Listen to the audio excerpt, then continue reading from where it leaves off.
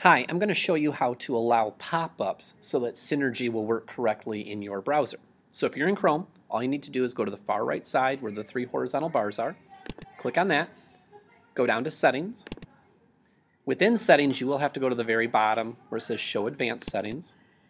Scroll down a little bit more to where it says Content Settings. This one you'll have to scroll about halfway down the page to where it says Pop-ups. And you need to click on the button that says Allow all sites to show pop-ups.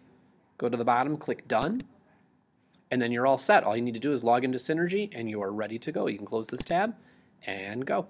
Hope that helps.